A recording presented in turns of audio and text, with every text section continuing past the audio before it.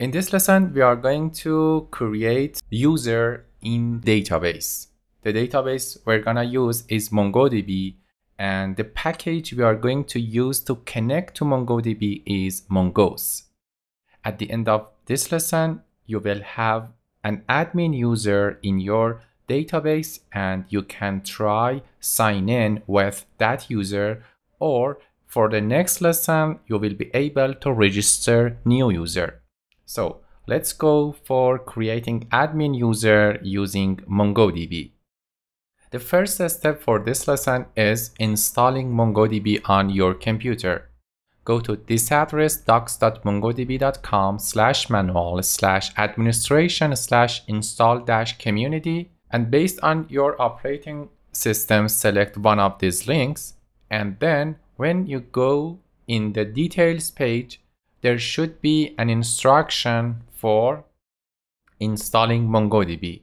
Of course, you can use the Mongo Atlas if you like to use cloud database, but I highly suggest you to install a local version of MongoDB. After installing, it's time to go to code and open your terminal. Create a new terminal in the root folder of JS Amazona. You need to install Mongoose. It's like an ORM, object relational mapper, that make it possible to work with JavaScript object inside your Node application and save those JavaScript object as a MongoDB document inside MongoDB collections. After installing this, it's time to connect to MongoDB. To do that, what I'm gonna do is to go to server.js. Right before app, I'm going to import Mongoose from Mongoose. After importing Mongoose, it's time to connect to that. Mongoose.connect. And for connect, the first parameter is MongoDB URL. I'm going to use that like this: config.mongodb_URL. We will implement config.js later. And the second parameter for Mongoose is a bunch of options. We are going to use these options to prevent any warning and errors in the console. The first one is use new URL parser and set it to true. Second one is use unified topology to true. And the last one is use create index and set it to true. By having these three settings, there shouldn't be any error or warning in your console. After connecting, I'm going to use catch method to catch any errors in connecting to the database. Inside that, I'm just going to console log error.reason. So if there is an error, I will get a message in the terminal. It's time to go for creating config.js and define MongoDB URL there. Click on Explorer. Inside backend, right-click new file and set file name to config.js. What I'm gonna do in this file is install .env package. Let's install that. Open terminal, npm install .env and press enter. By using this package, you can define environment variable inside a file inside your root folder of JS Amazona. So I right click here, create new file and set file name .env. It should be .env. So this file do not have any name and it just has env extension. The format to set environment variable for this setting is like this: enter variable name like MongoDB_URL and put equal sign, and then it's time to set a value for this environment variable. The default address when you install MongoDB is this: MongoDB:// localhost / and it's time to enter your database name. I'm going to set the database name to JS MongoDB. That's it. Let's go for conflict.js and read this environment because we are going to use that in the server.js to connect to the MongoDB. Inside conflict.js, first of all, import .env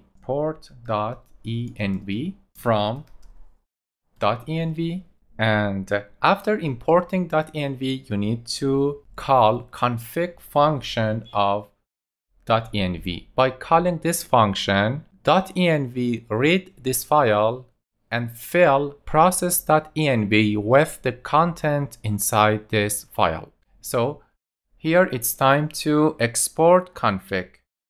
Export default. I'm going to default an object, and this object contains MongoDB underline URL, and set it to process.env.mongodb URL. Process.env.mongodb URL is the value that you enter in .env file right here. Great. Let's go to server.js and import config.js here. I'm going to get rid of G here and press tab, and automatically config is gonna be imported right here.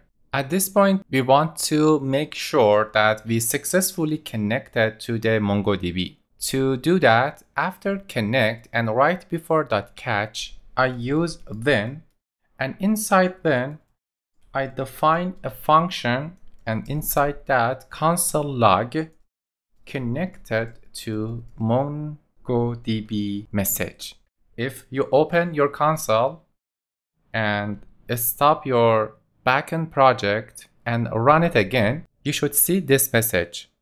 After serve at this address, it says connected to MongoDB. If you have this message by having this code for connecting to MongoDB, it means that you successfully installed your database and connected to database.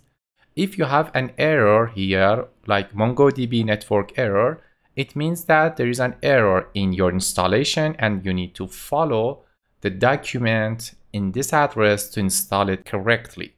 Let's go back to plan, and at this point, after connecting to MongoDB, it's time to create a model in Mongoose. Go to Explorer, inside backend, create a folder for models.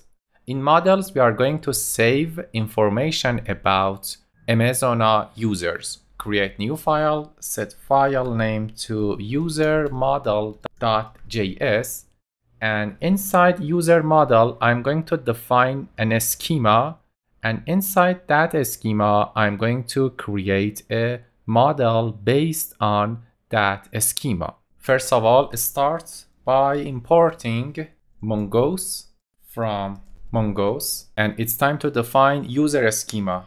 Const user schema, and it's an object from mongoose.schema class. Mongoose.schema, and the first parameter for a schema is a bunch of fields for user. For sure, the first field is gonna be the name of user, and the type of it is a string, and I set validation for required to true. It means that if you want to save a user and the name of user is empty, you should get an error, and it shouldn't be saved inside your database. The second field is email. Email type is a string, and it's required, and it's an index. By setting to index, it's gonna be faster to get access to an item based on the email in the user collection. And it's unique too. Set unique to true. So it's not possible to have two emails with same value. And go for the next property. It's gonna be password, and password type is a string, and also it is required too. What would be the next one? It is admin. Admin is an important field because by setting admin as a Boolean value, we can define admin user and regular user, the user of e-commerce to buy stuff. It's required is true, so it cannot be empty or null. And the default value for admin user is false. So let's get rid of extra curly bracket and save it. It's gonna be like this. I just created a user schema and it's time to create a model based on it. After creating a model, a collection with the same name of this model is gonna be created inside the database. To create a model, use this line, const user model equal to mongoose.model. There is no new here because we are using model function. It's not a class. And pass two parameters. The first parameter is the name of this collection in the database, and second one is the user schema. We are asking MongoDB to create a collection named user based on this field. Great. Let's export that. Export default user model. That's it about creating a user model, and after that it's time to create a route to save an admin user with user model. Right click on backend, new file, set file name to user route.js,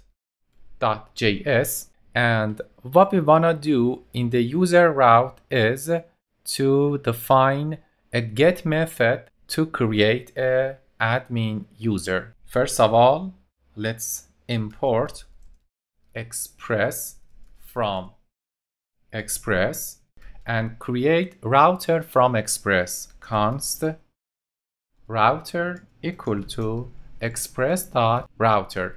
Great. Let's create a get method from this router, router.get, and the address is create admin. Inside the responder to this address, I'm going to define an async function that accepts request and response. And inside that, I want to define a try, because if there is an error, I want to show an error to user, and catch to detect any error. Inside the try part, define a new user based on the user model. Const user equal to new user. The capital user here comes from the user model. It's much better to go to user model and set the name to user instead of user model. And inside the user, let's pass user info. Name is gonna be admin. You can set it to your name. Email is gonna be admin@example.com, and password, let's set it to JSMZona. Good. I just created an instance of this user, but I need to call save. Const created user equal to await user.save. There is a typo in the async here. Change it to async. Okay, at this point, the created user contains all information about this user into the database. Let's res.send created user, and by running this command, we send back the created user information to the front end. If there is an error, what I need to do is to res status, set the status to 500 because it's an error, and set message to error.message. Okay, it's time to import user, get rid of R, and as you see in the autocomplete, it just recommends user with capital U. It's very important, it should be capital U, and when you press on it, it's gonna be import right here. If you don't have this suggestion, just type this, import user from /models/user model. Great. It's time to use user route inside server.js. What I'm gonna do, first of all, I'm going to rename that to user router because it's user router, and rename this one here, and at the end export default user router. We are good to go to rename this to user router like this, and create a folder in backend, set folder name to routers, and move user router inside routers folder and click on move. So the folder structure is like this. In the backend there is a model, inside model there is user model, and there is a routers, and inside that there is user router. So save all files and go to server.js, and right before /API/product, I'm going to use user router. It's gonna be like this, app.use. The first parameter for use is the API path, /API/users, and the second one is user router. It should be user. Select this one because it's gonna automatically import that for you, and press tab. Make sure at the very beginning of your server.js you just imported user router right here. It's time to test. First of all, open your terminal and make sure you do not have any error in the backend side. Before testing create admin, go to user router, and for admin user, I'm going to set isAdmin to true because it's admin user. And now it's time to test your create admin.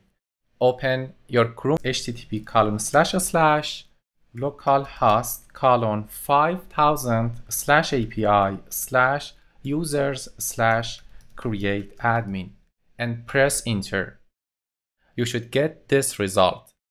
If it's not formatted, you need to install JSON viewer, this one from Chrome extension, and it just make your JSON content beautiful.